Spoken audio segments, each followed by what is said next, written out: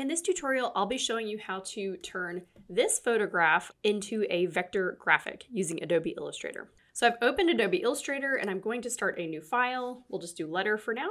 Click create. I'm going to my Finder window and I'm going to find the photo of my cute dog. I found this photo from unsplash.com and I'm just going to click and drag to drop it into my file. Okay, it's very big. I'm going to just reduce the size so it fits on my artboard. The best way to go from a raster photograph to a vector image in Adobe Illustrator is the Image Trace tool.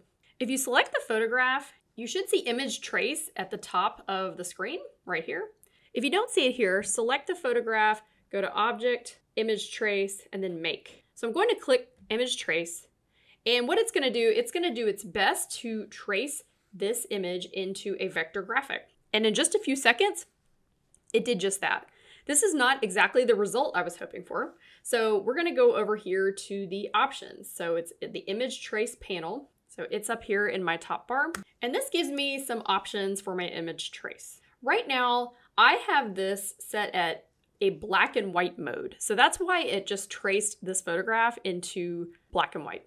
So if you want a color version of this, you would choose color, and it's going to retrace this. And now if I zoom into this, this is actually all vector graphics. You can see there's a ton of colors in this. And this little color slider is where you can adjust how many colors will show up in your vector. I like to keep my colors pretty simple. So I'm usually wanting to do between 2 to 5 to 10, somewhere in there. Let's just do 5 colors on this slider. And let's see what the result is. That's actually pretty nice. I like the browns and I like the yellow background. There's also up top, you can see presets.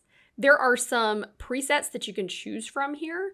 Some of these will just give you different options. Like there's a 3 color, 6 color, 16 color. You can do different shades of gray, sketched art, line art, all kinds of different tracing options here in the presets. Let's actually try one of these. Let's go to 16 colors and just see what kind of result we get. Okay, and that's giving me a more realistic look. So the last step, this is actually still not vector. It's just giving me a preview of what the vector can look like.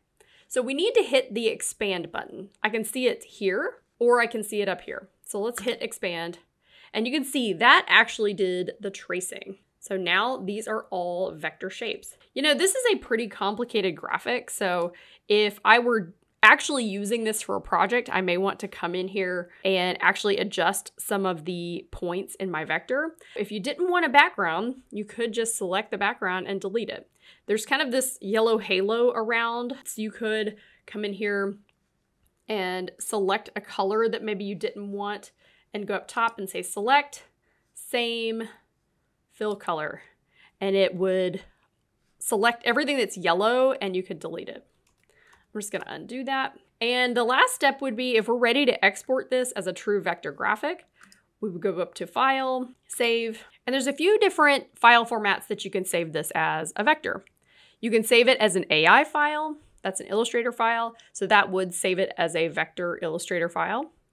But more commonly, an EPS or an SVG are the vector formats that are used in print and web. So one of these is probably a good option that you could export it as. So I'll save mine as an EPS, say dog, vector. So that's how you vectorize a file in Adobe Illustrator, going from raster to vector. If you like this video, hit the thumbs up and leave a comment below, and subscribe to CryStudio for more graphic design and Illustrator tutorials. Thanks so much.